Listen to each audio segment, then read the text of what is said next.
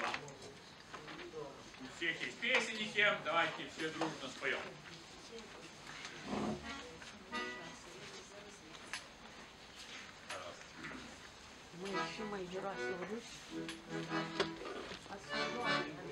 Вы, Спаситель, был распят, Господь мой был казнен. Уже за муки за меня пойти решился он. У креста мне открылись глаза, и Господь моей души время снял. Свет пришел с небес, всякий мрак исчез, и с тех пор навек я счастлив стал. Безвинный за мою вину томился на кресте. Любви Господней глубину пойму, когда и где. У креста мне открылись глаза, и Господь моей души время снял. Свет пришел с небес, всякий мрак исчез, и с тех пор навек я счастлив стал. Померкло солнце среди дня, а я сбил темноту. Когда Сын Божий за меня прибит был ко кресту. У креста мне открылись глаза, и Господь с моей души время снял. Свет пришел с небес, всякий мрак исчез, и с тех пор навек я счастлив стал. Мой долг великий уплатить ничем не в силах я. Господь число рабов твоих, прими меня. У креста мне открылись глаза, и Господь с моей души время снял. Свет пришел с небес, всякий мрак исчез, и с тех пор навек я счастлив стал. 67-й номер. Радость душу наполняет, и большой рекой течет, когда дух не совершает коренной переворот. Радость душу наполняет, и большой рекой течет, когда дух не совершает коренной переворот. Сердцу тишина Господом дана, научает доверять буре и волна, но прикажет сам усмириться, замолчать. Жизнь отраду подкрепление нам приносит дивный год, удаляются сомнения, противление и род. Сердцу тишина Господом дана, научает доверять буре и волна, он прикажет сам усмириться, замолчать. Словно сходящий с неба, словно солнышко лучи, наделяет нас возлюбленных, и Христу хвала звучит. Сердцу тишина Господом дана, научает доверять буре и волна, он прикажет сам усмириться, замолчать. Совершилась перемена, погасит добра плоды. Раньше здесь была пустыня, а теперь цветут сады. Сердцу тишина Господом дана, научает доверять буре и волна, он прикажет сам усмириться, замолчать. Как чудесен дар спасения, как блаженна тишина, что как небо предвкушение вдруг Божье нам дана. Сердцу тишина Господом дана, научает доверять буре и волна, он прикажет сам усмириться, замолчать.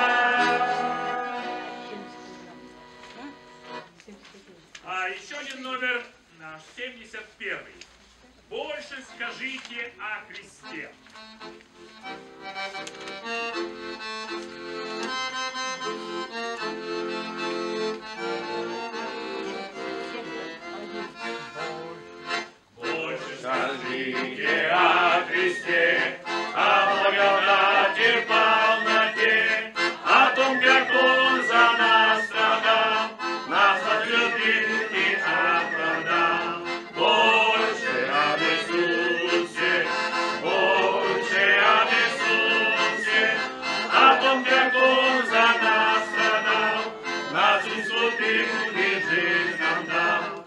О, скажите о Христе, о святости и чистоте, о духе истины, как Он вселяет нас Христа закон. Больше об Иисусе, больше об Иисусе, о том, как Он за нас страдал, нас искупил и жизнь нам дал. Вот скажите о Христе, о слове жизни, что везде, как через Господом зовет, и мире радость нам дает. Больше об Иисусе, больше об Иисусе, о том, как Он за нас страдал, нас искупил и жизнь нам дал. Больше скажите о Христе, Он терпит на высоте, как любит грешников спасать, и как наш мир придет опять.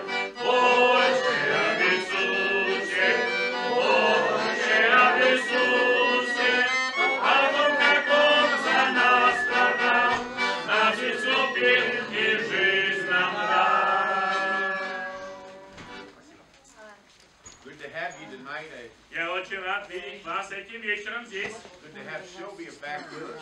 Мы рады, что Сильвия наконец-то вернулась вместе с нами будет сегодня. A bunch of you that haven't been here for a И while. есть многие, которые по каким-то причинам пропустили занятия, наверстайте. Praying for her daughter, А мы продолжаем молиться за ее выздоровление дочери, and we've been praying for all of you. а за каждого из вас также. We appreciate you being here И tonight. мы очень признательны, что можем... to work on your heart. И наша молитва, чтобы Дух Святой производил работу в вашем сердце. So continue to keep praying for one another. А and потому продолжайте молиться друг за друга. people need encouraged. А люди нуждаются в ободрении. People need the people to come around alongside and be a help to each other. И они должны как-то узнать о нуждах друг друга, чтобы знать, как помочь, чем помочь.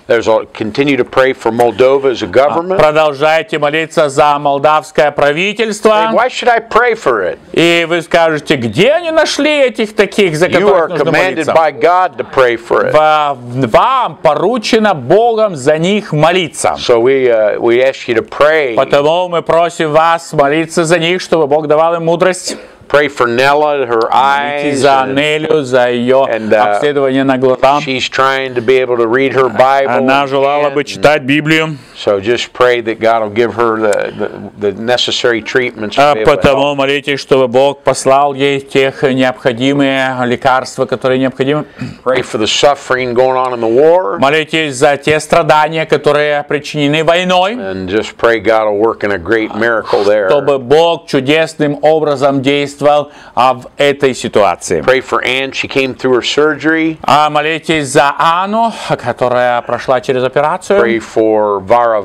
За Варвару, за ее выздоровление. Continue to pray for Astafi. He lost his wife Claudia out. Астафия, который потерял свою супругу, теперь Клавдии нет живых. Brother Andre had that И funeral on брат Андрей Sunday. был на похоронах в воскресенье, So потому его не было. continue to pray for the family out there. Молитесь за их семью, за сына Олега, за его спасением. Appreciate that. Pray for our new churches in Также Prednestrovia, за новые церкви в Приднестровье, которые организованы. Chorbachi, and Село Karangach. Чобручи, село Карагаш. So we're doing pretty good there. A lot of people getting the Там gospel многие there. люди приходят, получают Евангелие, трактаты. There's always somebody you can be a blessing to. You Всегда есть тот, кому я могу быть благословением. say, well, I couldn't do that. Вы скажете, о, я не справился бы с этим. You can't, but the Holy Spirit inside you Да, can. вы не сможете, но Дух Святой, живущий внутри вас, Он сможет.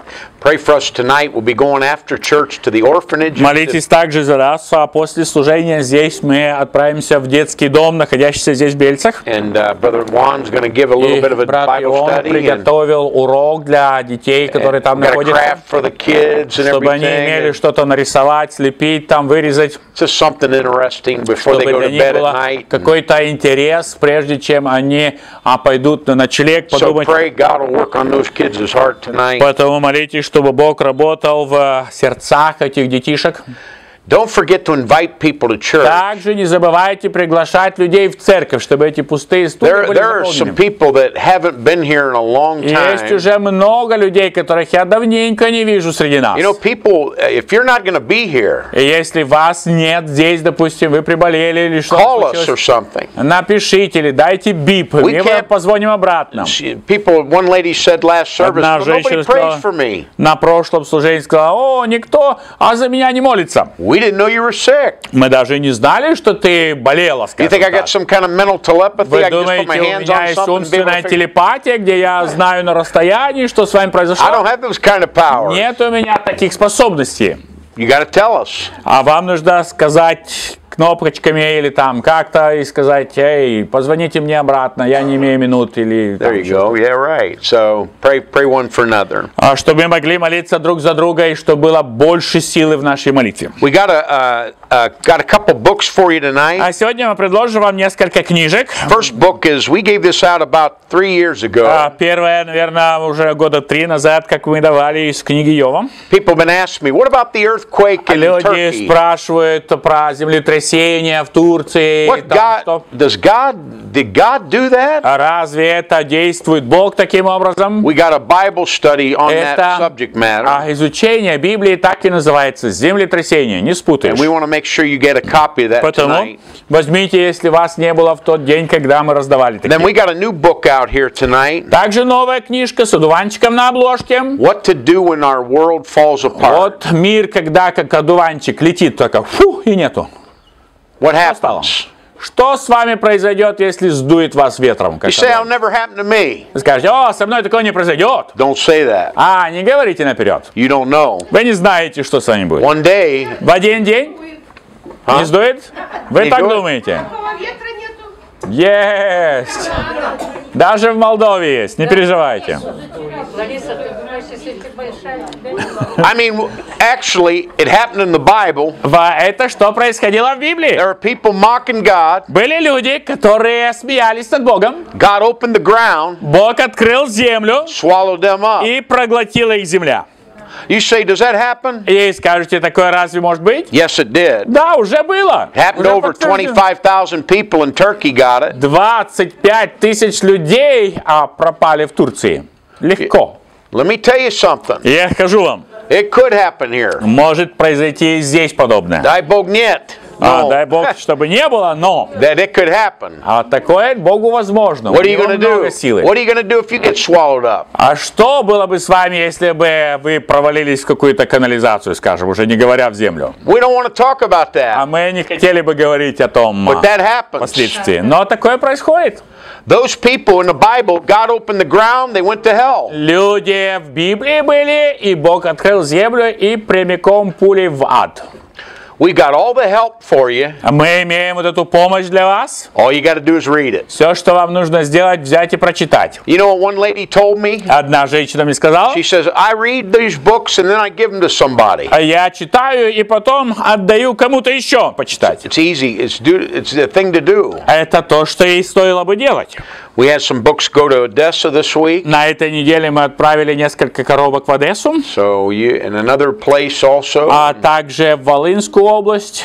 So a lot of books going out. So Потому те книги, которые здесь лежат и пыль собирают, кто-то if you их. have relatives or daughters or sons in Russia, Если вы имеете родственников, сыновей, дочерей, где бы то ни было, в России, в Беларуси, and you где want бы, в them to know Казахстане, Jesus Christ as their Savior and go to и heaven, вы хотели бы, чтобы они знали, как узнать Иисуса Христа, чтобы быть на небе, we'll send them one of our books мы рады послать бы им из книжек наших, just to encourage them. чтобы их ободрить. It won't cost you nothing. Вам ничего не будет стоить. We'll send it for Мы free. рады были бы послать, только дайте нам куда. All of these books are printed for free. Эти все книжки мы печатаем бесплатно, We раздаем give them бесплатно. out for free, А мы не просим ни от кого денег за них. and God continues to supply our print shop to be И able to print Бог more. продолжает восполнять типографию необходимыми материалами, чтобы это не прекращалось. The Bible says, Библия говорит, buy the truth and sell it not. купи истину и не продавай ее. We're not in the business of making money here. Мы не заняты зарабатыванием денег на этом. Because we're getting our money from Him. Потому что наши деньги приходят от Бога. So we appreciate you if you'll help us Потому мы очень признательны, что если бы вы нам помогли бы distribute books. распространением этих книжек, So be in prayer about that. молитесь об этом, пожалуйста. A lot of people need prayer.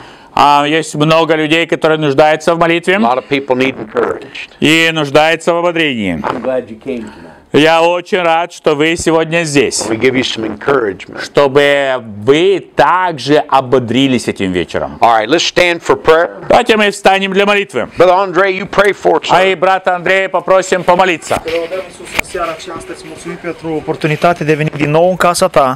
Îți mulțumim, Doamne, pentru acest cuvânt care este viu și dătător de viață, care noi l-am primit, Doamne, și nu facem nimic din el vreun business sau vreun câștig. Dar vrem, Doamne, ca acest cuvânt să ajungă în inima oamenilor și, Doamne, cât mai multe persoane să fie salvați în țara noastră și pe întreg univers. Te rugăm ca să binecuvântezi în seara aceasta mesajul Tău, prin Duhul Tău cel Sfânt să aduci convingere și tuturor oamenilor înțelegere, ca ei să înțeleagă acest cuvânt și să-l aplice în viața lor. În numele Lui Iisus te rog. Amin. Аминь. Go ahead and be seated, please, Занимайте tonight. ваши места, пожалуйста.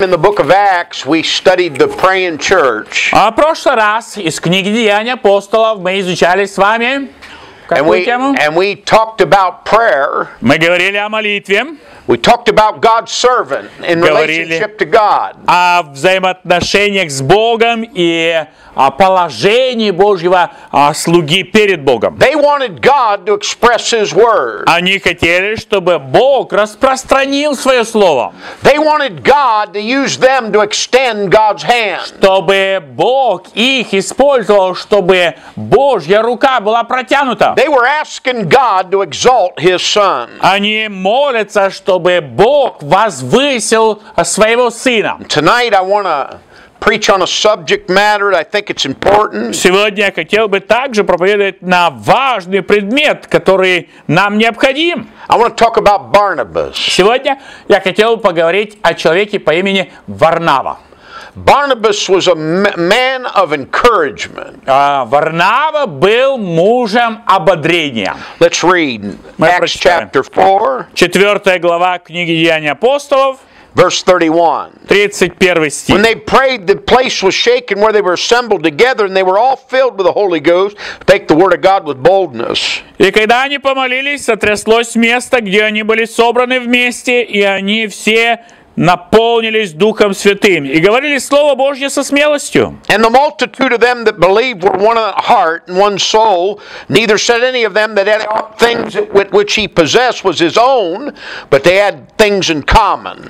И множество тех, кто поверил, были одного сердца и одной души. И никто из них не говорил что-нибудь из того, чем он владел, было его собственным, но все у них было общее.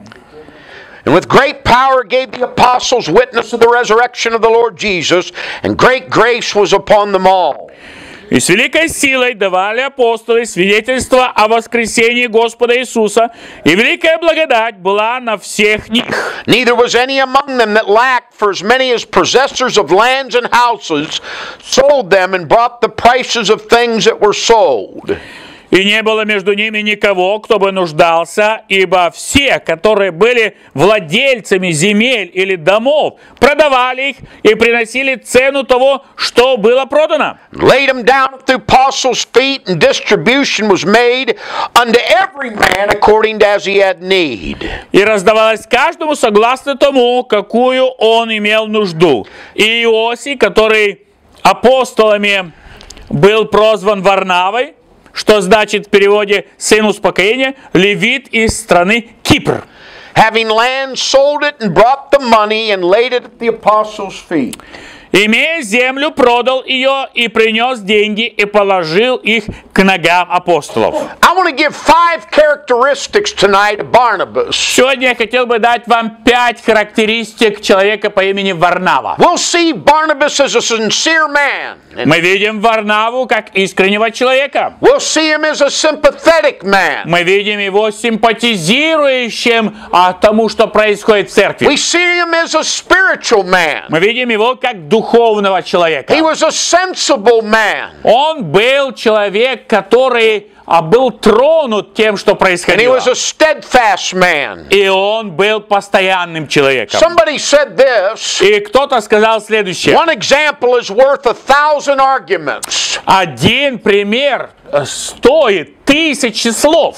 When you read the book of Acts, you see how kind God is to us. И когда мы читаем книгу Деяний апостолов, мы видим, насколько Бог добр к людям. You realize how God's been good to you? Вы осознаете, насколько Бог был добр к How вам. kind He is to you every day? И в каждый день Он проявляет свою доброту к вам. He has different ways of getting the truth across to us. И у Него есть разные методы, как донести до нас истину. I want you to walk with me through this tonight. Сегодня я попросил вас сделать вместе со мной прогулку. I want to show you how some things work out in the life of a believer. Как вещи происходят в жизни верующего. And I want to look at the portrait of Barnabas И tonight. сегодня мы хотим вырисовать портрет Варнавы. Let's pray a little Но bit. прежде мы помолимся. Father in heaven, we need your help. Отец Небесный, мы нуждаемся в Твоей помощи. I pray each and every one of us would be able to see the grace of God tonight. И я молюсь, чтобы каждый из нас видел Твою благодать.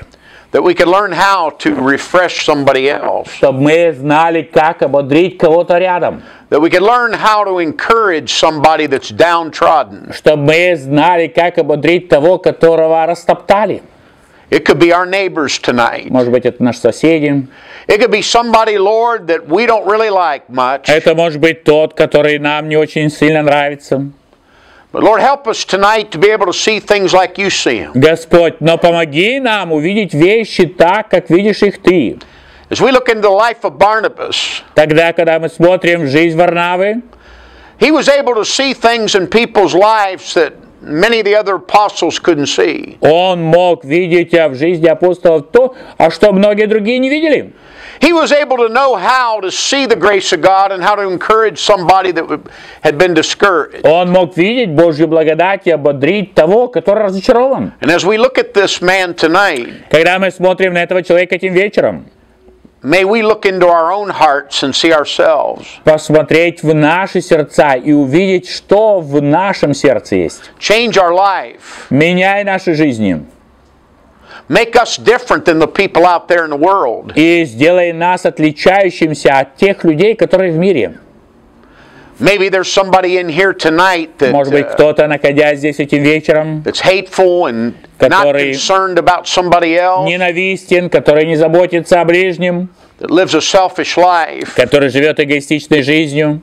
Lord, may you turn their life around and help them to see people with Jesus Christ's eyes and be able to help people with His Я прошу, heart. Ты переверни их жизнь, чтобы они посмотрели глазами Иисуса Христа на свою жизнь. Now, Lord, we need your help to communicate the truth of the Word of God to the heart. И мы нуждаемся в Твоей помощи, чтобы донести истину Божьего Слова каждому сердцу. We ask your Holy Spirit to apply it to our lives. И мы молимся, чтобы Дух Святой применял это к нашей жизни. That when we leave this place, Чтобы, когда мы уйдем с этого места, we'd have a new vision of how we're supposed to treat other people. мы имели новое видение, как нам относиться к другим людям.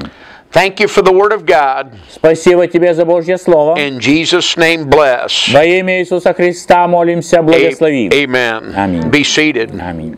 Занимайте ваши места. Barnabas seems to be a big man physically. Похоже, Варнава очень крепкий человек физически. From the city of Lystra, and when the apostle Paul had healed the crippled man, Barnabas was there. И он из места, называемое Листра, где апостол Петр исцелил калеку, похоже, он оттуда родом. We read when the people saw that Paul had done, they lifted up their voices and saying in the speech of Iconian, the gods are come down in the likeness of men. И тогда, когда был исцелен этот хромой, люди восклицали, говорили, вот, боги сошли в образе человека. They called Barnabas Jupiter. Они назвали Варнаву Юпитером. Jupiter is a Roman mythology of Zeus. И Юпитер это, согласно римской мифологии, был Зевс. Barnabas was evidently a big man. He was tall, he was manly. И Варнава был высоким, стройным человеком, мужчиной. He was commanding, he was of a noble appearance. И очень такая известная личность была у него. He was a big man that had a big heart for the New Testament church. И этот большой человек с большим сердцем для новозаветной церкви.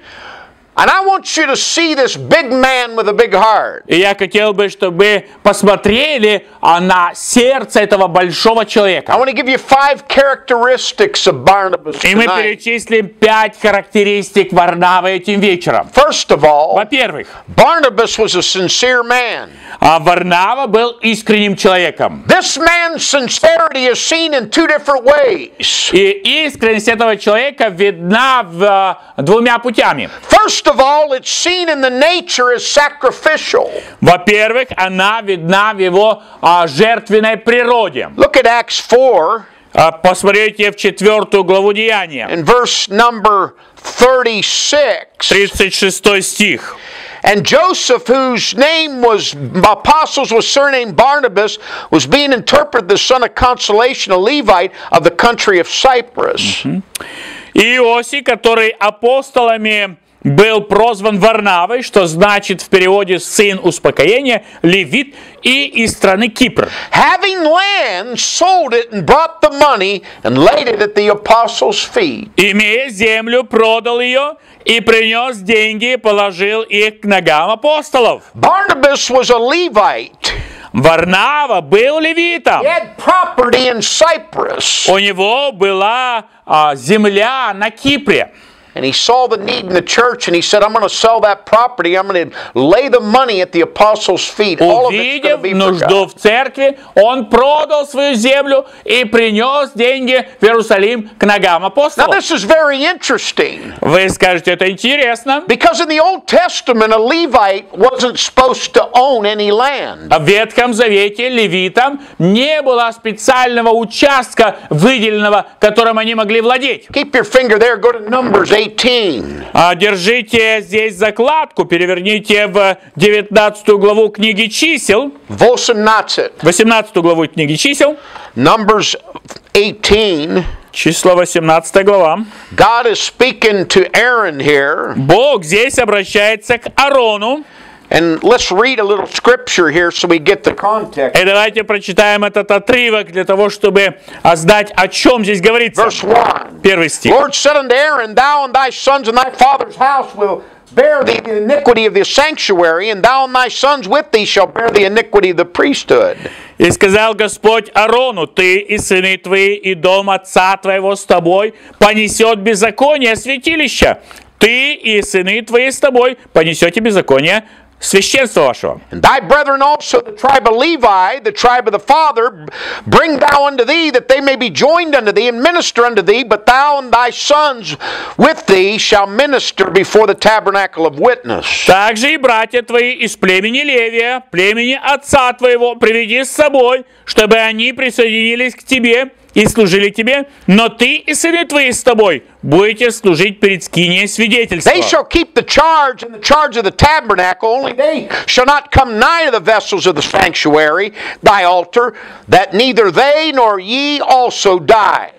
И будут они исполнять твою стражу и стражу всей скинии только к сосудам святилища, и к жертвеннику приближаться не будут, чтобы ни они, ни также вы не умерли. Look at verse 6. Смотрите, 6 стих. And I, behold, have taken your brethren the Levites from among the children of Israel. To you they are given as a gift for the Lord, to do the service of the tabernacle of the congregation. И я взял ваших братьев-левитов из среди детей Израиля. Вам они даны как дар для Господа, чтобы исполнять служение скинии собрания. Drop down to verse 20. Смотрите на 20 Read стих. down to verse 24, brother. До 24 прочитаем. «И сказал Господь Аарону: не будешь иметь наследия в земле их, и никакой части не будешь иметь среди них. Я есть часть твоя, и наследие твое среди детей Израиля. И вот, я дал детям Левия всю 10-ю часть в Израиле в наследие для служения их, которым они служат. Именно служение скини собрания. И не должны дети Израиля впредь подходить к скине собрания, чтобы не понести греха и не умереть. Но будут левиты исполнять служение скини собрания, и будут они нести беззаконие их. Это будет уставом навечно в роды ваши, что среди детей Израиля они не имеют наследия. Но десятины детей Израиля, которые они приносят как приношение, возношение Господу, я дал левитам для наследия. Поэтому я сказал им, среди детей Израиля они не будут иметь наследия. So in the Old Testament economy, the Levites weren't allowed to own any land. Потому в экономике Ветхого Завета левиты, они не владели землей. Why? Почему? Because they're of the priestly tribe. Потому что они были священническим родом. They were to live on the tithes that the Israel people would give to the tabernacle. И они должны были жить с той десятиной, которые все израильтяне приносили в скинию. So that brings up a good question in Acts 4. Потому это рождает хороший вопрос в Деянии 4 главе. How was it possible Barnabas, being a Levite, had land in Cyprus? Как возможно, что левит Варнава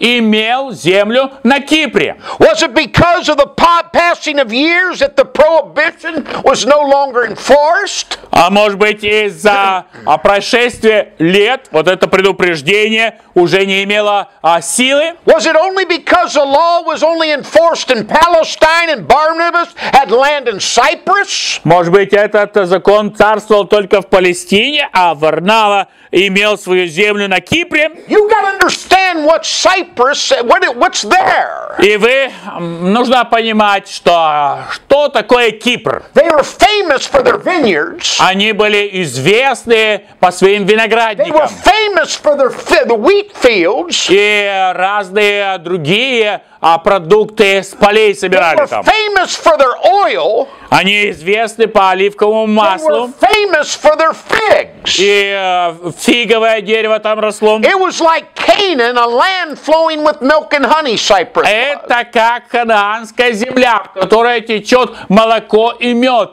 Также была земля Кипра. Look up here. Послушайте. Anybody that had land in Cyprus was very rich and wealthy and influential. Каждый, кто имел землю на Кипре, был очень влиятелен, очень богатым и состоятельным человеком. But here's Barnabas. Здесь мы находим He's a Варнаву, wealthy, influential man. который богатый, влиятельный человек. You know what he says? И смотрите, что он He говорит. says, I've got a piece of land. It's a valuable piece of land. I'm just going to give it to the Lord. И он говорит, эту землю, которая имеет какую-то ценность, я отдам цену ее Господу. I'm going to help the church in Jerusalem who is financially pressed. И я отдам эту финансовую сумму Иерусалиму, который финансово очень в бедном положении. He sells his land and he lays the money at the apostles' feet. Он продает свою землю и ложит деньги к ногам апостолов.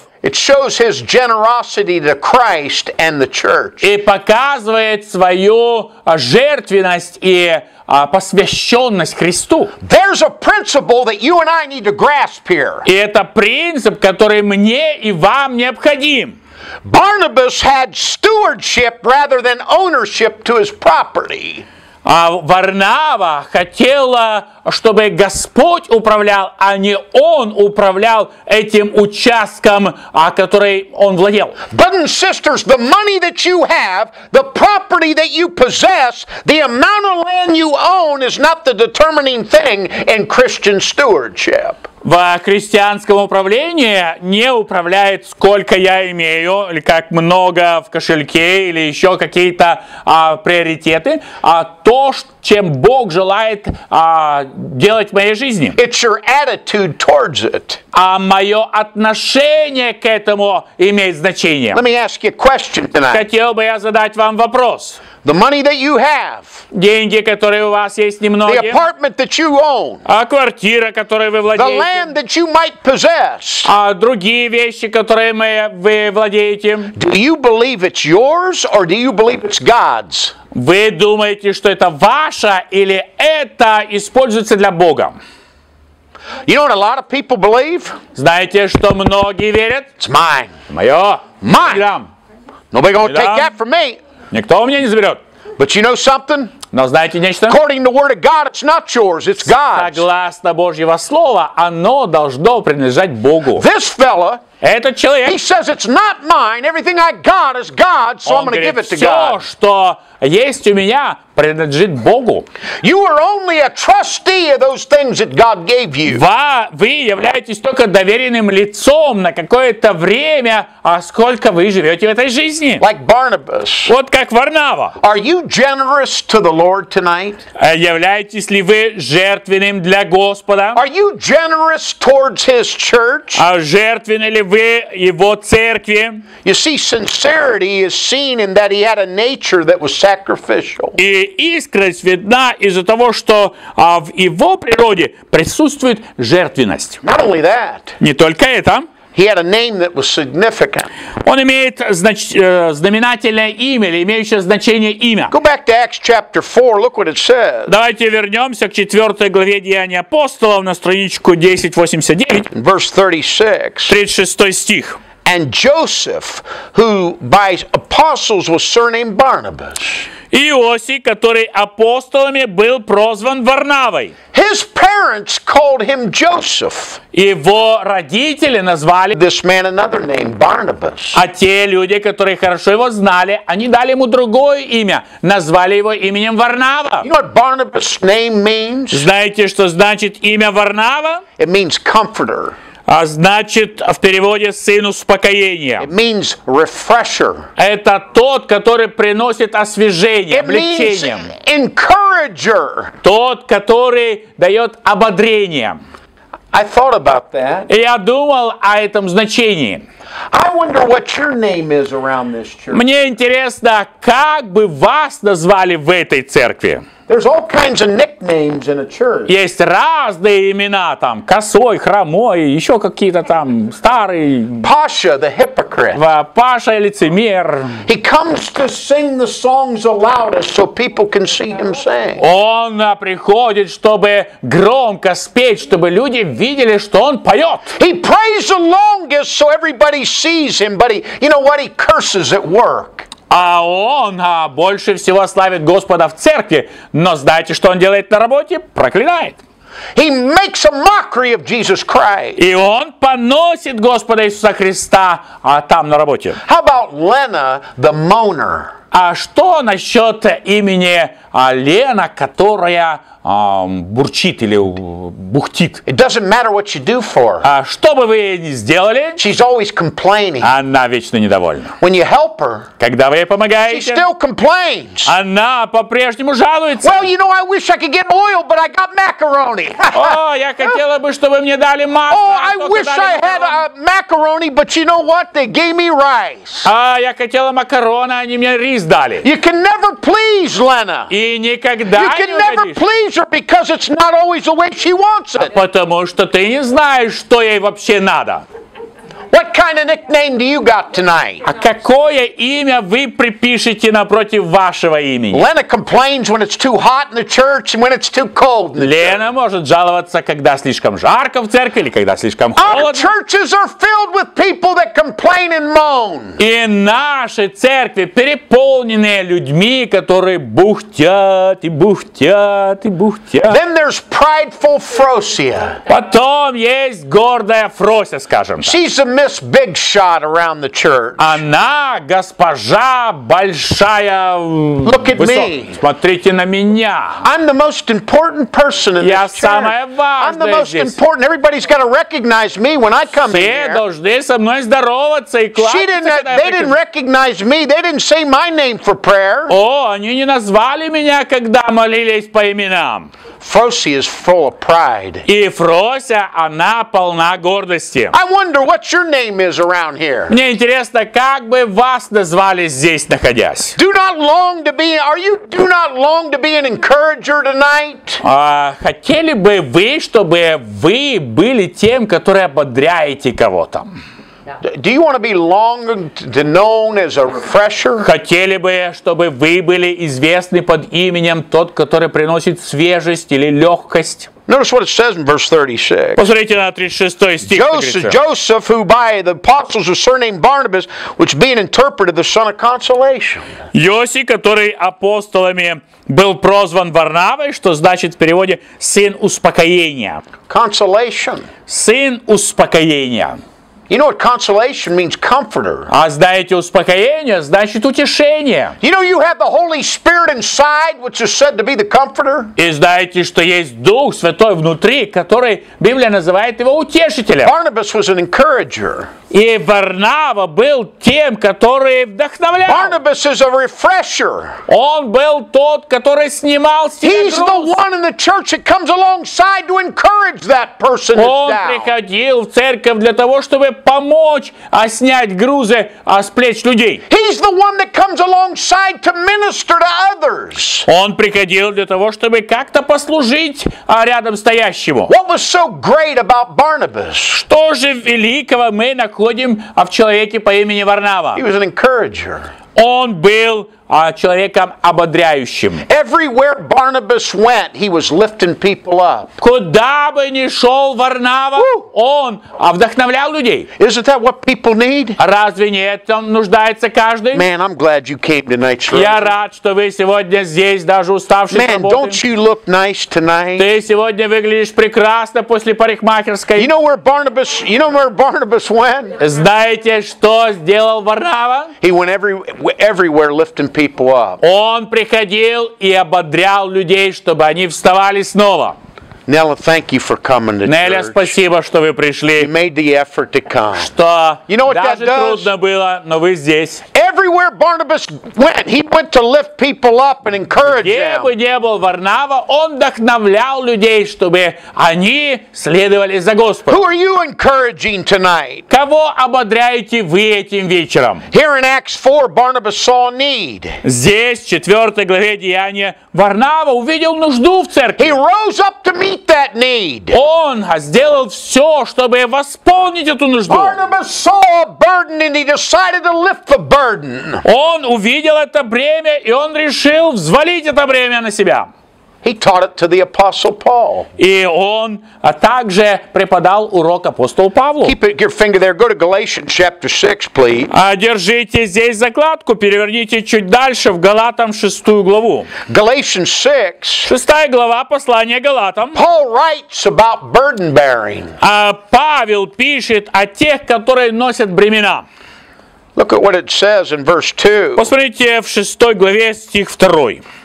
Bear ye one another's burdens and so fulfill the law of Christ. Носите бремена друг друга и так исполняйте закон Христов. That's what an encourager does. He lifts other people's Это то, burdens. что делает утешитель. Он берет на себя их ношу. Well, you're probably saying tonight, he wants my apartment or he wants my land. И вы, наверное, сидите и думаете, он хочет отобрать у меня You квартиру, say, землю. you say, preacher, I don't have any property to part with. И вы скажете, нет у меня, я уже написал на свою дочку свою квартиру или свою внуку, или кому-то там написал. You don't need land to lift a Не burden. нужно вам земля, чтобы снимать бремена людские. You don't need money to lift a burden. Вам не нужно деньги, чтобы снимать бремена If людские. you're here tonight and you have love, can't you give love to somebody? Если вы, находясь здесь, и вы обладаете любовью, могли бы вы поделиться любовью с близстоящим, You If you have wisdom tonight, can't you impart wisdom to somebody else? Если у вас есть мудрость, поделитесь той мудростью, которая у вас есть с кем-то еще. Isn't there a neighbor you could help? Разве нет того соседа, которому вы могли бы помочь? Isn't there somebody here you could love?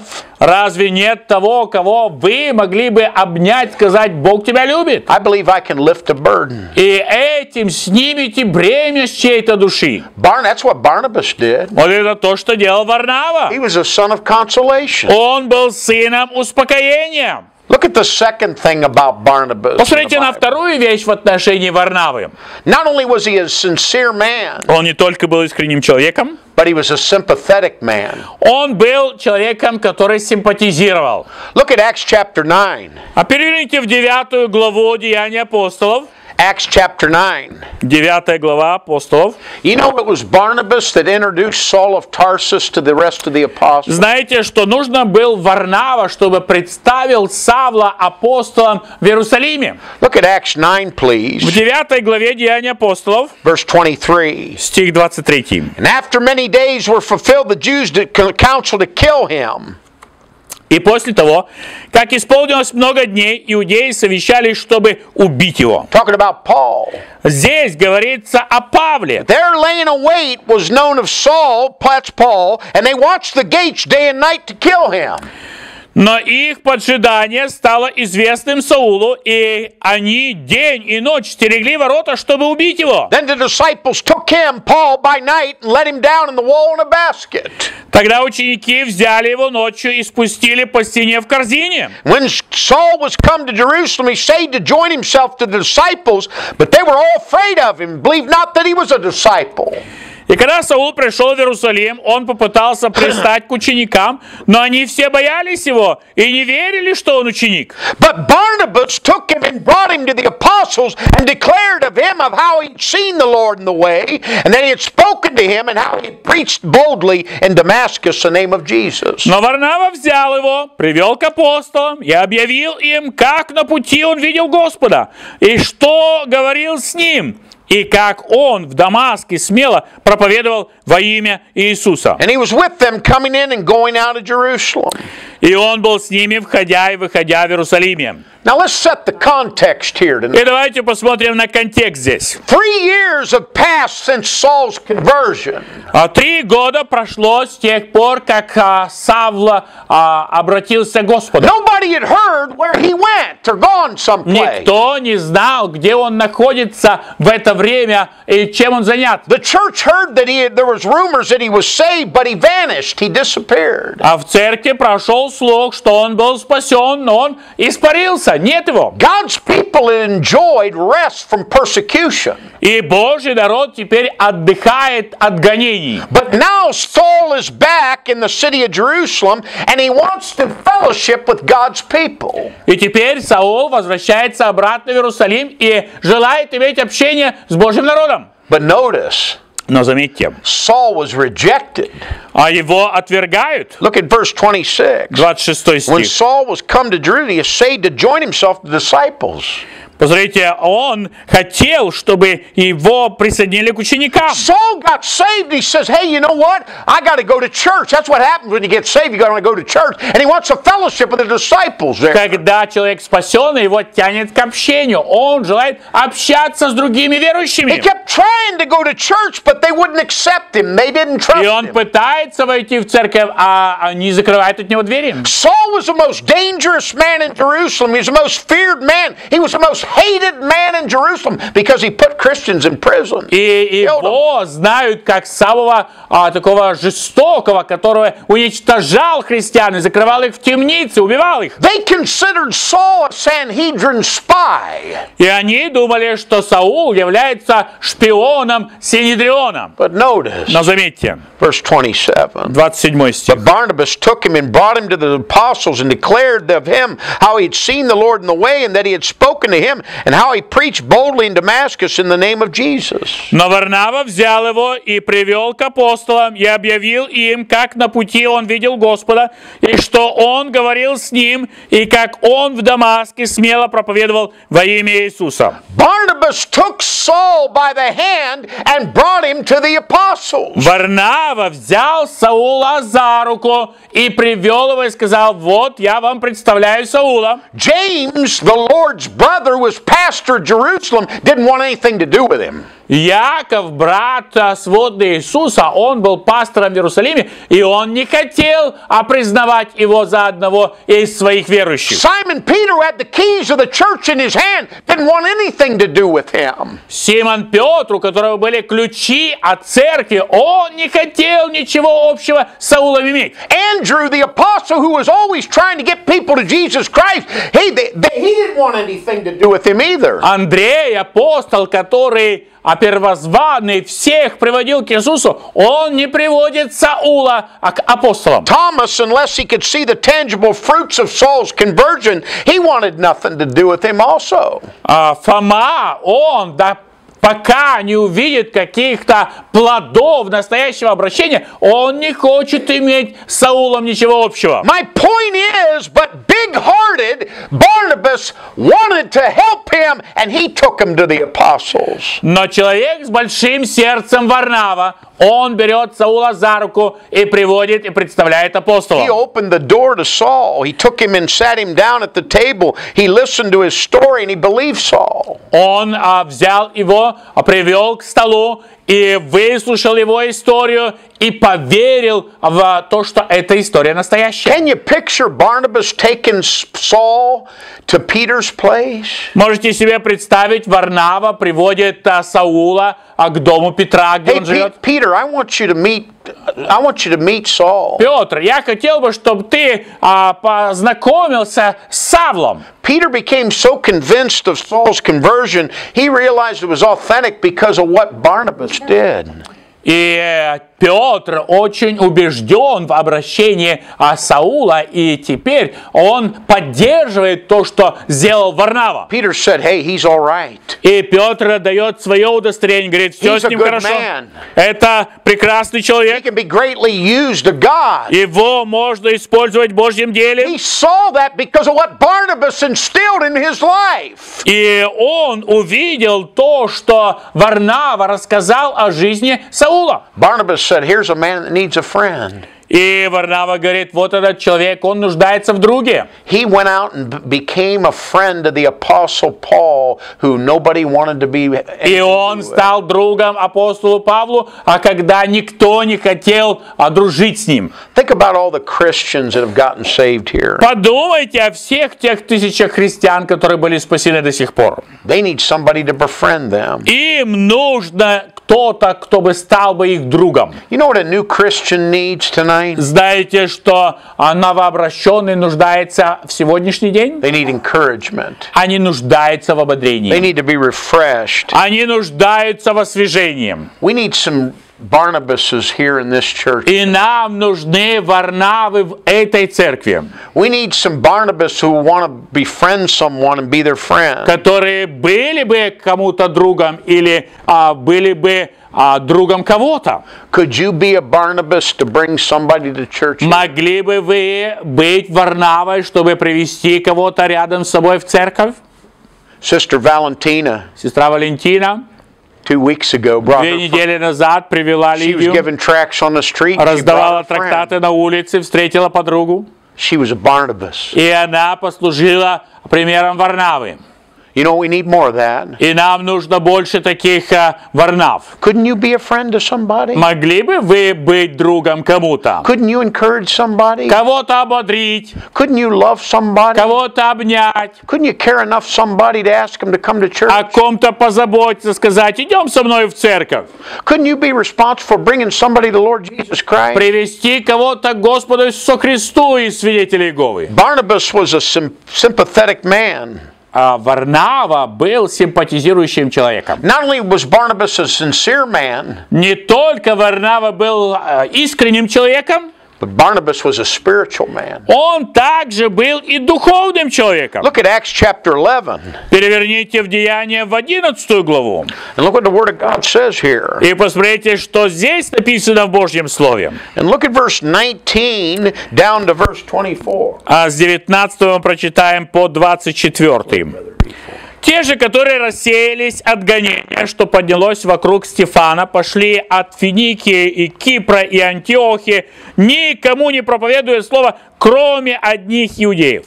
И некоторые из них были люди из Кипра и Киринеи, которые пришли в Антиохию, говорили эллинистам, проповедуя Господа Иисуса. И рука Господа была с ними, и великое число поверило и обратилось к Господу. Тогда дошла весть об этом до ушей церкви, которая была в Иерусалиме, и они послали Варнаву идти до самой Антиохии, который, когда он пришел и увидел благодать Божью, обрадовался и увещевал их всех, чтобы с целеустремленностью сердца они прилеплялись к Господу, ибо он был человек добрый, полный Духа Святого и веры, и много народа прибавилось Господу. I want you to see the scene is shifting here a little bit. И я хотел бы, чтобы вы видели, как меняется тут сцена. It's shifting from the city of Jerusalem to Antioch here. И теперь сцена меняется из города Иерусалима в город Антиохию. Antioch was a very wealthy city. Антиохия это был также богатый город. It was the third greatest city of that day. Это был третий по величине город тех дней. It was the home of the Roman prefecture and its courts. И это был дом для всех вот этих судов Рима. It was a Greek city. Это был греческий город. But there were Jews in the city of Antioch. It was a center of idolatry. И иудеи, которые жили в центре Антиохии, это было центром идолопоклонства. But here in Antioch, the Spirit of God began to move on the people. Но здесь, в этом центре идолопоклонства, Божий Дух начинает действовать среди людей. It's a very sinful Antioch. Очень грешный город Антиохия. This work had no apostolic authority. Nobody was there to preach.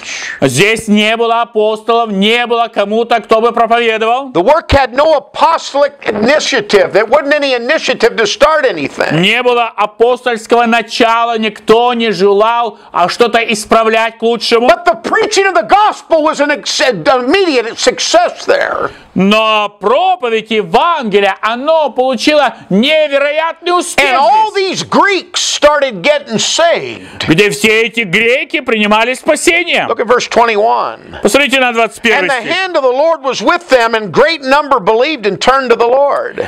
И рука Господа была с ними, великое число Filtered down to Jerusalem. И то, что произошло в Антиохии, оно также услышали и в Иерусалиме. The apostles are saying, hey, a lot of those people, those Greeks are getting saved down there in Antioch, and the word got back to the place in И Jerusalem. апостолы услыхали, что многие люди принимают спасение в Антиохии, и они предпринимают шаги послать. We don't know whether it's true or false. We don't know whether it's of God or of the devil. Мы не знаем, это по-настоящему или ложная информация, это от Бога или от дьявола. We don't know if it's of man or the Holy Spirit. Мы не знаем, это человеческое дело или Святого Духа дело. The apostles hadn't initiated or started it. They hadn't approved it. И апостолы должны были подтвердить, если это произошло правильно. And the question came, should we approve it? Should we put our stamp of authenticity on it? Should we have any involvement in it because of И this? теперь встает вопрос, должны ли мы поставить нашу печать, что да, в действительности это Божье дело. We better send somebody from Jerusalem's church up to Antioch to see about that. Нам нужно послать кого-то из Иерусалимской церкви, чтобы они пошли и разузнали все это. Guess who they send? Отгадайте, кого они посылают? They send Barnabas. Они посылают Варнаву. It was a wise choice. Это был мудрый You выбор. know why? Because Barnabas was a spiritual man. Потому что Варнава был духовным человеком. Why was he spiritual? Почему он был духовным человеком? Because he could recognize and see the grace of God. Потому что он мог распознать и увидеть Божью благодать. Look at verse 23. Посмотрите на 23 стих. When he came, Barnabas, and had seen the grace of God, was glad and exhorted them all, that with purpose of the heart they'd cleave unto the Lord. Который, когда он пришел и увидел благодать Божью, обрадовался и увещевал их всех, чтобы с целеустремленным сердцем они прилеплялись к Господу. Barnabas could see something in different light. А Варнава увидел отличающийся свет. These people in Antioch were just saved. They're new Christians. Эти люди в Антиохии, они только что приняли спасение. Это They новообращенные. hadn't come from the background of Judaism. Они не имеют корней иудаизма. They were untaught Christians. Они не обученные They were христиане. still carrying the mire of Antioch with them. Они по-прежнему запачканы вот этим болотом антиохийского Some of идолопоклонства. them had a long way to go in their languages, in their relationships, in their ethics. И многим нужно пройти длинный путь, чтобы очистить язык, чтобы очистить поведение свое и обычаи, и привычки. But Barnabas looked on and he says, I see the grace of God. Но Варнава смотрит и говорит: я вижу Божью I благодать. see the grace of God working. Я вижу, как работает Божья благодать. That's what somebody that has compassion, encouragement can see. Это то, что тот, который полон сострадания и ободрения, может видеть. It's a triumph of Christian principle to recognize the grace of God in new forms in a strange place. И это триумф Божьей благодати на чужой территории. But it's a greater triumph to heal with rejoicing. Но больший триумф – это прийти с радостным ответом. Barnabas didn't say, hey, we need a manual of theology from the Church of Jerusalem, and so these believers can systematically learn the doctrine of the faith. Он He не didn't say приходит, не that. говорит: дайте нам учебник иерусалимской теологии, чтобы они могли с постоянством пройти этот учебник, мы поставим им оценки и вернем вам на проверку. Barnabas didn't say, well, there's too much emotionalism in this work. This work needs to be stronger emphasis on the moral side of the Christian faith, and they need to know the Bible in Antioch. He didn't say that. Он не приходит и не говорит: здесь нужно поправить моральную сторону в начале, а потом, когда они исправятся, тогда мы их можем представить, как и церкви в Иерусалиме. He looks and he sees the grace of God. Он смотрит и видит Божью благодать. Don't you think some of us need to do the same? Разве вы и я не нуждаемся в том же самом? Especially in places where they don't do things the way we do it. В особенности в тех, которые не делают так, как мы привыкли делать. We think we're Baptists and we have everything figured out Мы all the думаем, мы time. баптисты, и все у нас But наизусть знаем. sometimes God blesses people that don't agree with us. Но иногда Бог благословляет людей, которые с нами не согласны. But Barnabas comes to Antioch and sees the grace of God. Но Варнава приходит и видит Божью благодать здесь. Not only does he recognize the grace of God, Он не только увидел Божью благодать, but he refreshes the people of God. но он обрадовался и увещевал их всех. Look at verse 23. Посмотрите на 3 стих. When he came and seen the grace of God, was glad and exhorted them all with purpose of the heart that they would cleave unto the Lord. Который, когда он пришел и увидел благодать Божью, обрадовался и увещевал их всех, чтобы с целеустремленностью сердца они прилеплялись к Господу. Barnabas encouraged them to cleave to the Lord, И Варнава ободряет их прилепляться к Господу, remain true with their heart to God. оставаться истинными в сердце к Господу. Look at Acts 13, please. Переверните теперь в 13 главу. Look at verse Деяний. 43. Посмотрите на 43 стих. Now, when the congregation was broken up, many of the Jews and religious proselytes followed Paul and Barnabas, who, speaking to them, persuaded them to continue in the grace of God. Когда же собрание было распущено, многие из иудеев и религиозных прозелитов последовали за Павлом и Варнавой, которые, говоря им, убеждали их оставаться в благодати Божьей. What Paul and Barnabas ask him to do? Что же Павел с Варнавой просит их сделать? Continue in the grace of God. Оставаться в благодати Божьей. What's that? Вы скажете, а с чем это связано? Look at Acts 14, look at verse 22. Посмотрите в 14 главе 22 стих. Look what the Bible says. А что написано здесь в Библии? And notice what the grace of God is. Посмотрите, в чем суть Божьей благодати. Confirming the souls of the disciples, exhorting them to continue in the faith, that we might through much tribulation enter the kingdom of God. Утверждая души учеников и увещевая их оставаться в вере, что через большую скорбь надлежит нам войти в Царствие Божье. Barnabas encouraged them to continue in the grace of God And what that was to continue in the faith. Варнава ободряет их оставаться в Божьей благодати, а что равняется слову увещевал их в вере. The only way to remain true to the Lord is to continue in His Word. Единственный метод, как остаться верным Господу, это пребывать в Его Слове. Barnabas saw God's grace. Варнава увидел Божью благодать. And then he tenderly encourages the people to follow the Lord. И он нежно ободряет людей следовать за Господом. How was he able to do that? Как ему удавалось это Well, сделать? how do I help people see God's grace? Как мне помочь людям увидеть Божью благодать? Go back to Acts 11 Вернемся обратно в 11 главу Деяния. and notice the description of this man of God here. Посмотрите на описание этого Божьего человека. Acts 11, 11 глава Деяния, verse 24. 24 стих. For he was a good man, full of the Holy Ghost and of faith, and much people were added unto the Lord.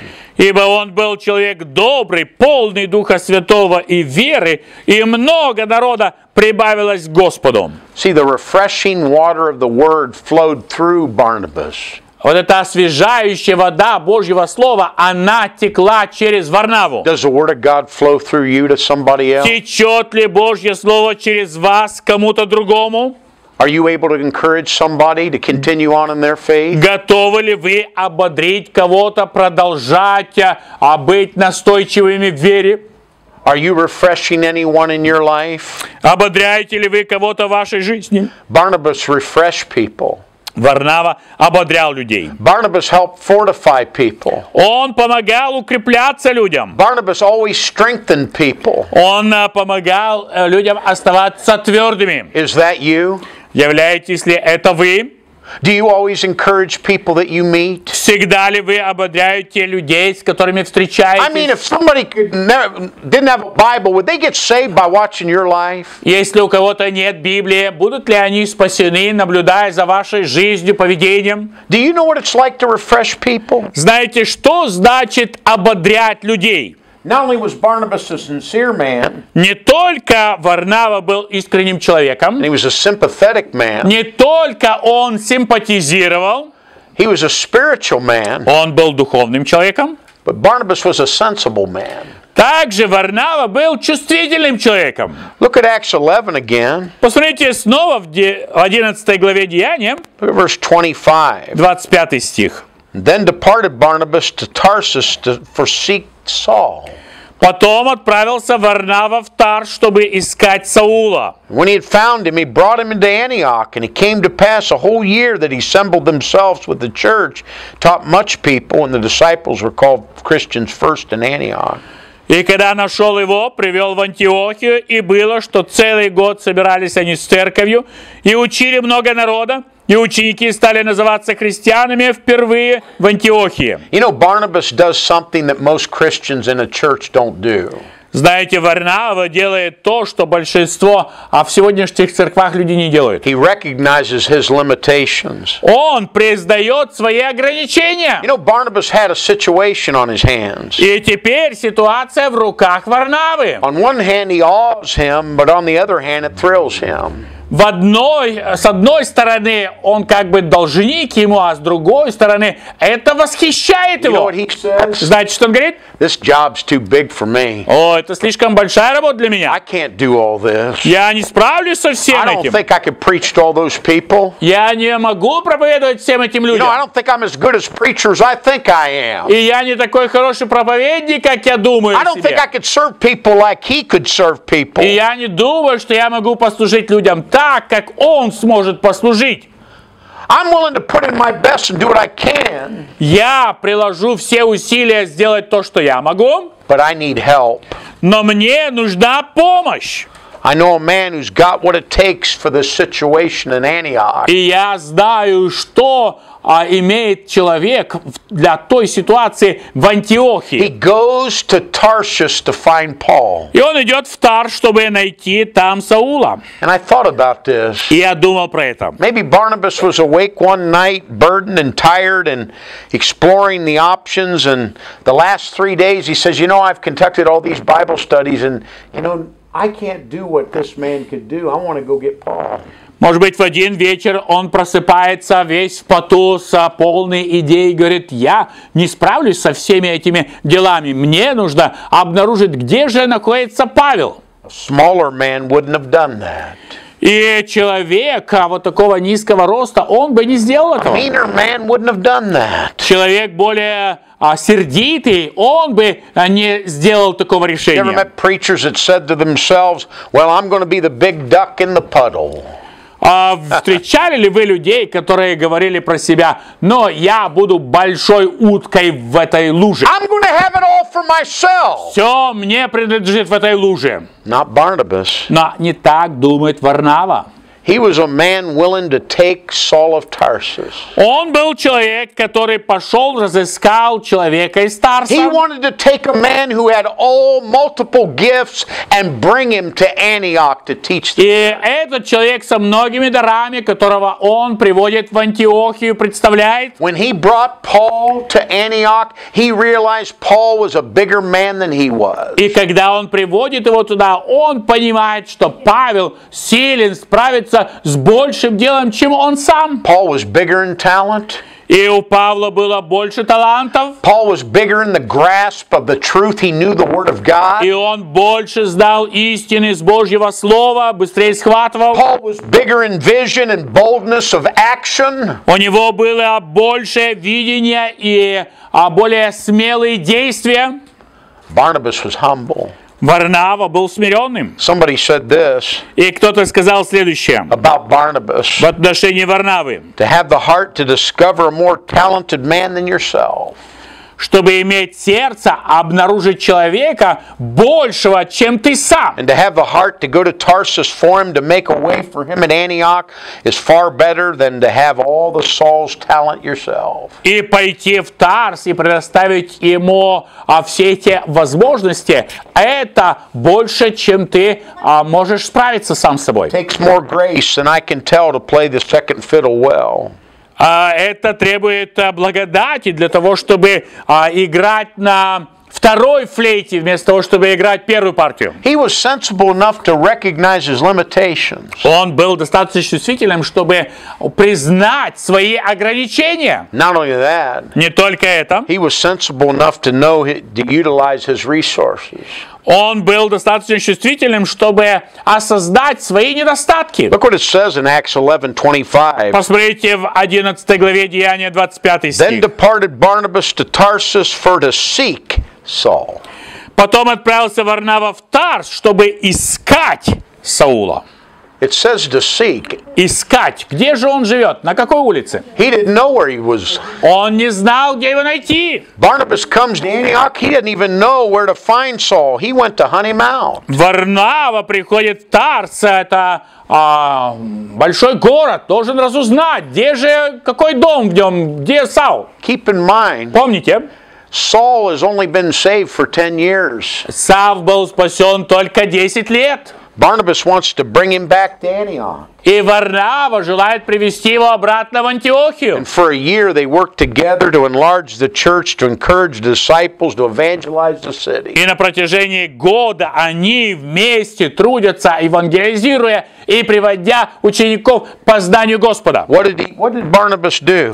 Что же делает Варнава? He enlisted and encouraged others in the service of the Lord. Он ободрял других людей в служении Господа. Who are you encouraging enlisting into the service of the Lord? Кого ободряете вы и причисляете к Божьему служению? Who are you encouraging in the Word of God? Кого ободряете вы Божьим Словом?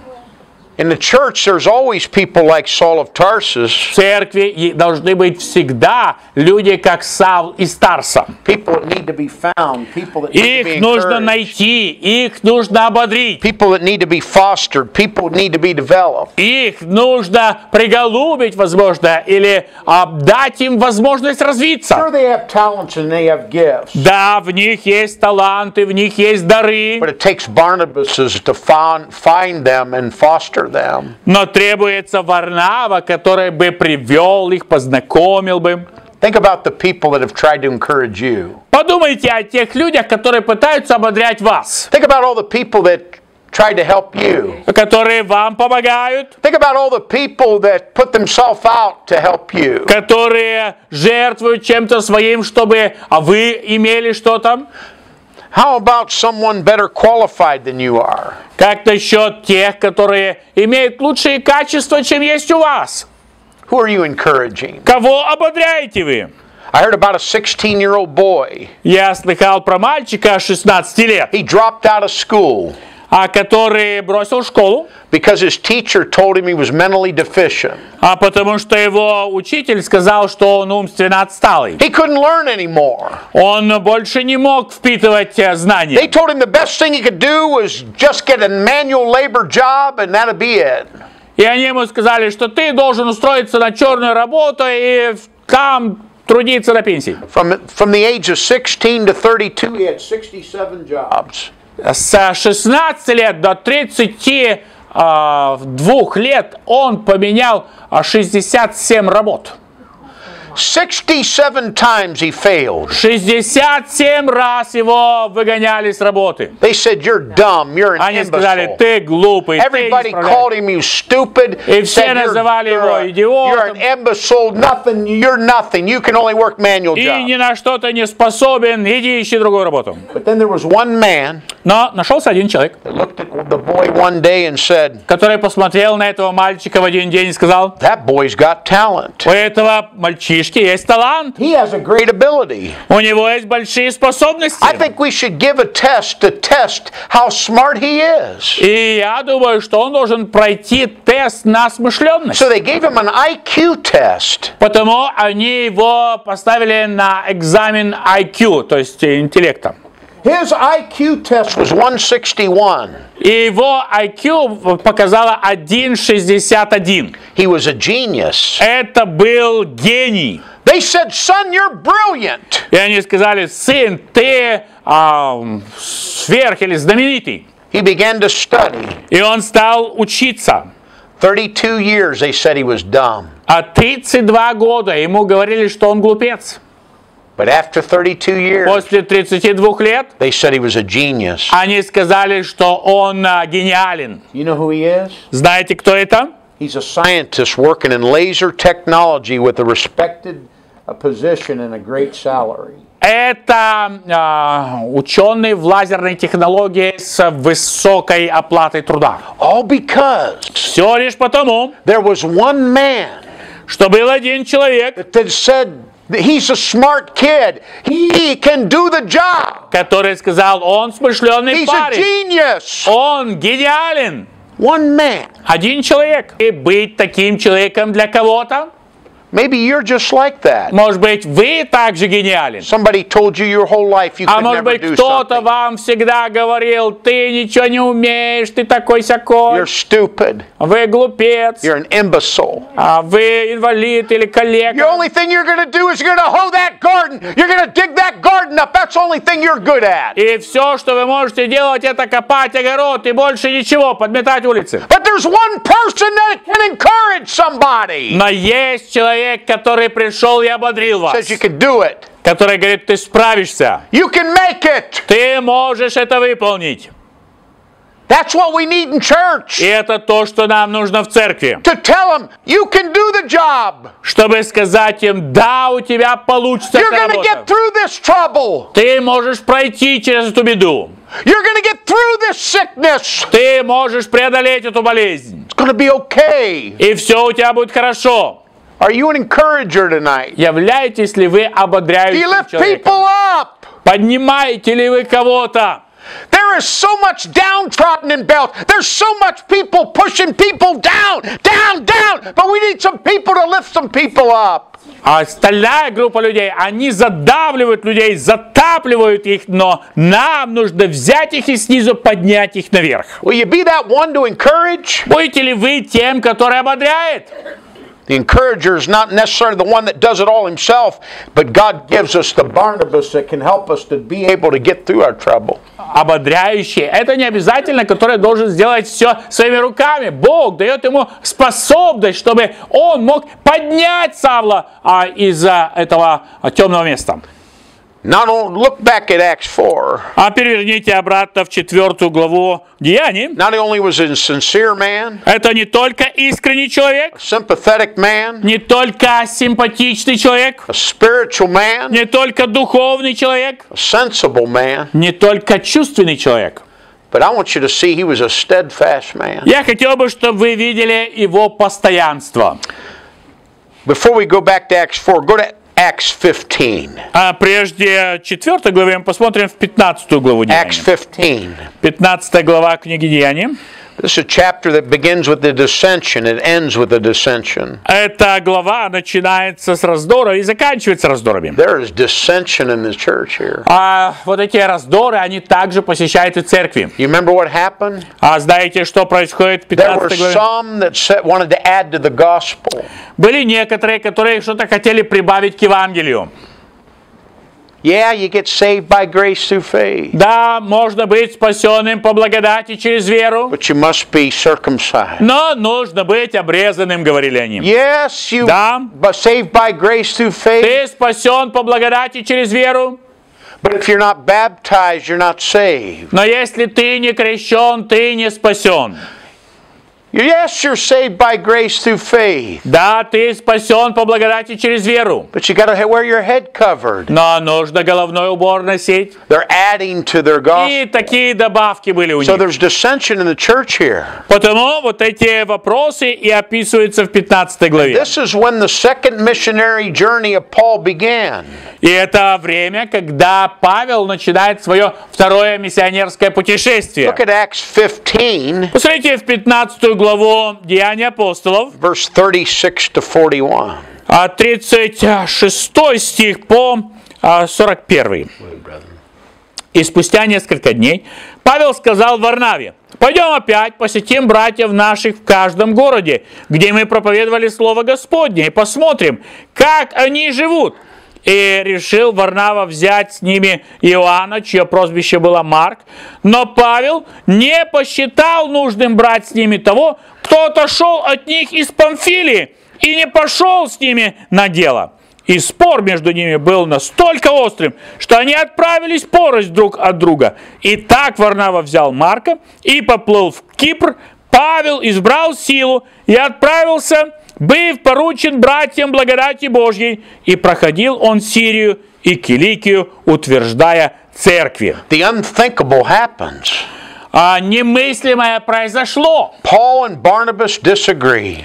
Павел и Варнава в несогласии. There was contention. It was so sharp between them. И вот этот спор был настолько острый между ними. What was the problem? В чем была беда? The problem was John Mark. А беда была в Иоанне Марке. Paul saw when John Mark failed the first time. Павел видел, как Иоанн Марк, он бросил первый раз служение. He said if he fails the first time, he's going to fail the second time. И он говорит, если он оставил в первый раз, он оставит и во второй раз. The ministry was too important. И служение было очень важным. Notice 38. Посмотрите 38 стих. Paul thought it not good to take him with him, who departed from Pamphylia and went not with him to the work. Но Павел не посчитал нужным брать с ними того, кто отошел от них из Памфилии, и не пошел с ними на дело.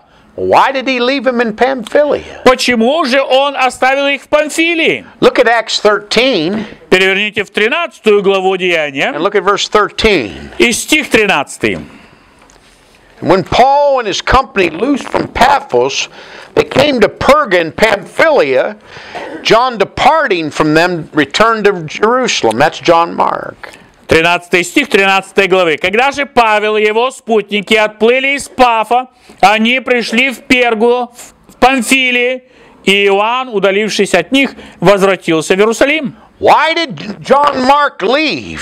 Почему же Иоанн Марк решил удалиться? He was a mommy's boy. Он был маменькин сыночек. He had been pampered in his upbringing. И ему хотелось видеть мамину ласку. He wasn't exposed to hardship in the life. Он не был научен трудностям жизни. Paul saw the problem. И Павел видит в этом проблему. He said if John Mark's going to give up the first time, he'll give up the second time. И он говорит, если он оставил вас в первый раз, он оставит вас и во второй раз. But Barnabas saw something different. Но Варнава увидел нечто большее. Look at Acts 15 and verse 39. Посмотрите в 15 главе, 39 стих. Go ahead, brother, read it for us. 15 глава, стих 39. «И спор был между ними настолько острый, что они отправились порознь друг от друга. И так Варнава взял Марка и поплыл в Кипр». Barnabas took John Mark and sailed to Cyprus. Варнава взял Марка и поплыл на Кипр. Barnabas said he's going to succeed. И Варнава говорит, у него будет успех. Barnabas says he can do it. Варнава говорит, он справится. Barnabas says there's something good in that boy, John Mark. Варнава говорит, что-то есть полезное в этом мальчике Иоанне Марке. Here's the thing. И вот что. Both men were right. Оба были правы. Paul was right, Павел был прав, and Barnabas was right. и Варнава был прав. Our judgment goes with Paul, И мы часто судим Павла, but our heart goes with Barnabas. но наше сердце привязывается к Варнаве. You know what Paul said? Знаете, что говорит Павел? I wonder what these Christians can do for God's work. О, я не знаю, что эти христиане смогут сделать для Божьего дела. Barnabas said, И Варнава говорит, what can God's work do for them? а что Божье дело сможет сделать для них? You know what happened? И знаете, что происходит? Paul and Silas go their way, Barnabas and John go their way. А Павел и Сила идут своим путем, Варнава и Марк идут своей дорогой. Barnabas takes the failure.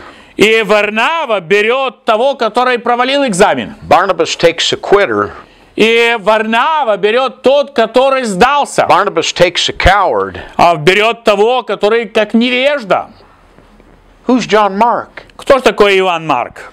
He wrote the book of Mark. А это тот, который написал Евангелие от Марка. I wonder if he would have wrote the book of Mark had Barnabas not given up on И it. если бы Варнава не держался за него, мне интересно, было бы написано Евангелие от Марка? Нет. John Mark didn't quit Иоанн Марк не сдался. because of Barnabas. Благодаря Варнаве. Barnabas changed Paul's mind. И Варнава изменил ум Павла. Look at 2 Timothy chapter 4, please. Посмотрите на 2 Тимофею. 2 Timothy, 2 Тимофею, Paul's about to die. где Павел уже готовится к смерти. I want you to see this, Я хотел бы, чтобы вы заметили это. and I think you'll understand now. И я думаю, что это вам станет понятным. 2 Timothy 4, 2 Тимофею, 4 глава, in verse 11, стих 11. Paul says, only Luke is with me. Take Mark and bring him with thee, for he's profitable to me for the ministry. «Только Лука со мной, возьми Марка и приведи с собой, ибо он полезен мне для служения». Barnabas changed Paul's mind. Варнава поменял ум Павла. Paul wanted Mark now. Павел теперь желает, чтобы Марк был рядом. You know what that teaches me? Знаете, чему это учит меня? Don't look down your nose at the failures in a church. Не смотри сверху вниз на тех, которые упали в церкви.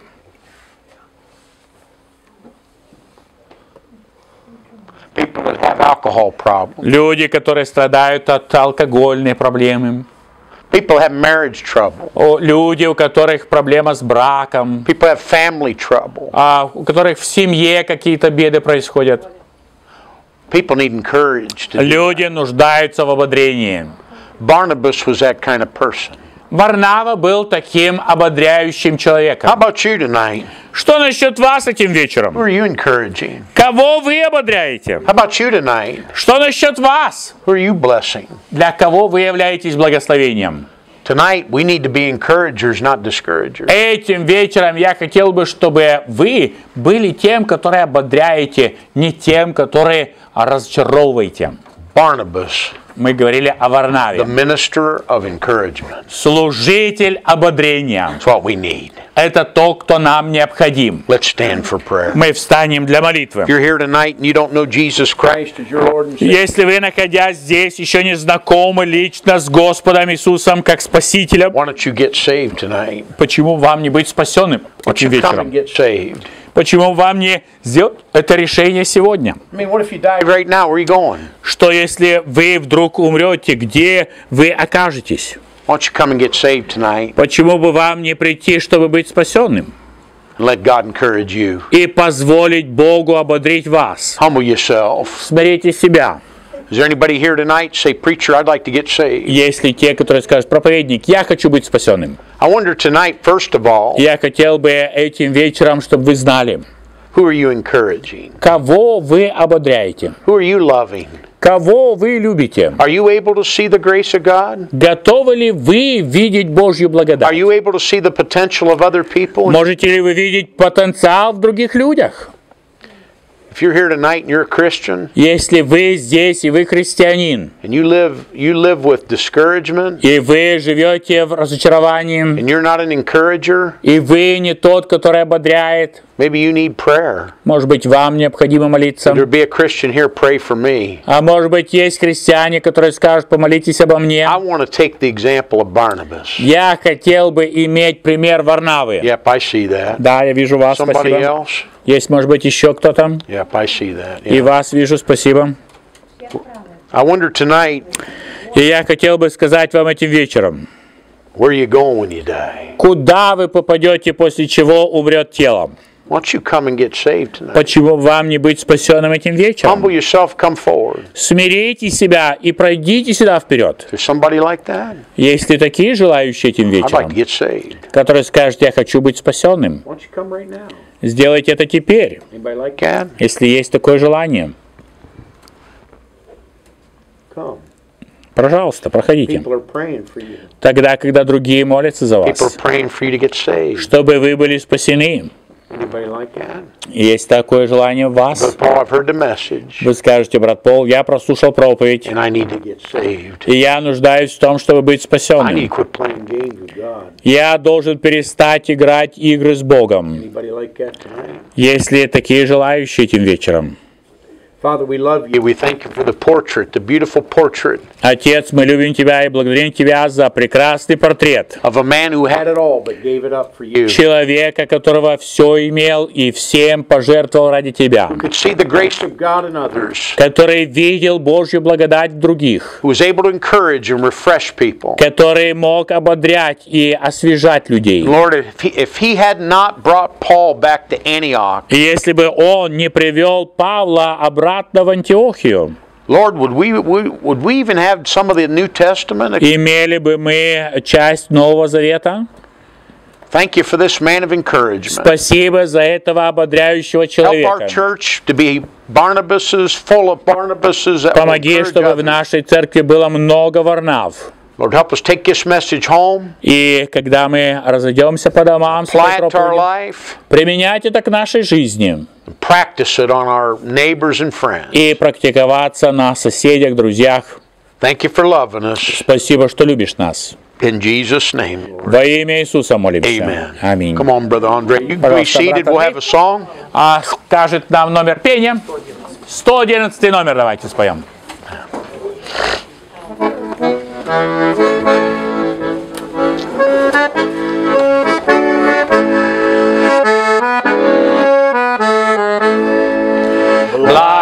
Благодатная скала мне спасение дает от греха, порока, зла.